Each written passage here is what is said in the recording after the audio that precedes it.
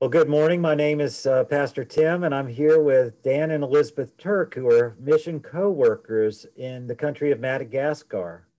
The Turks have been faithfully ministering there for almost 25 years, and recently we have had an increased involvement with them. We have done so first through the 2 cents a meal, and more recently through physical visits and through mission match opportunities to support specific situations.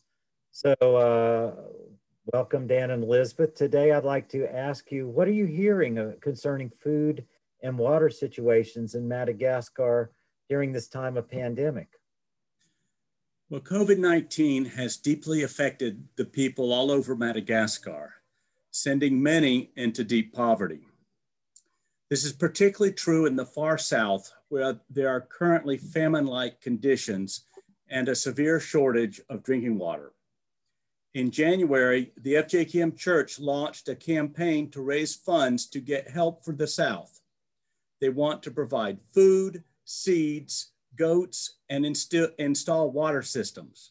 A water system costs about $4,000, and a 50-kilo bag of rice costs about $50, and will feed 8 people for 2 weeks. The need is great. Well, thank you, Dan. When Julie and I visited about 2.5 years ago, it was fascinating to see the work on fruit trees and how a center was developed to pass on that need. How's the fruit tree ministry progressed in the last couple of years? It's really moving forward a lot.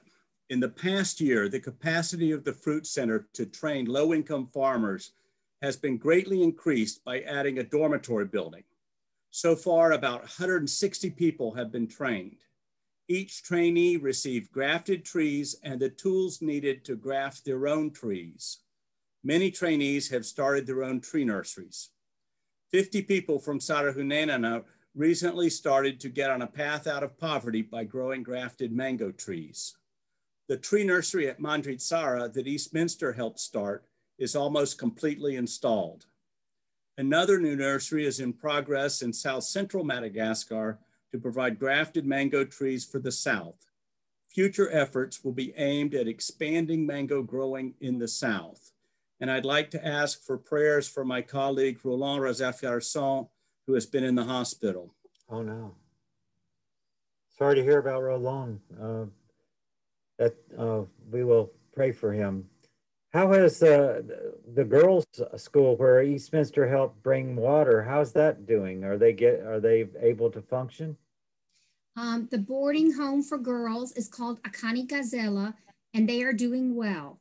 They did have to shut down for a period last year because of COVID, but the girls are back now for this school year. And last year, the girls were able to return who were in the exam period.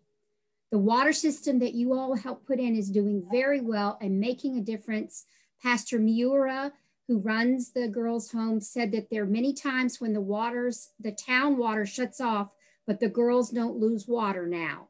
They really appreciate your generosity in helping them get that system in place. They could use prayers for everyone to stay safe as COVID cases are increasing across the island.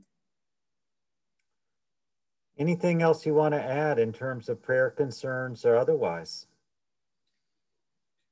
Just for the country, as COVID cases are spiking right now, as they're getting ready to go through winter, and also for the situation in the South, excuse me, and also for Pastor Mura's husband who has been sick.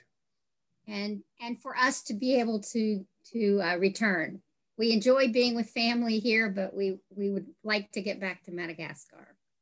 Well, thank you for the update, and we hope that we can continue our relationship and continue to see what the Lord's doing in Madagascar. Thank you so much for your faithful service over so many years.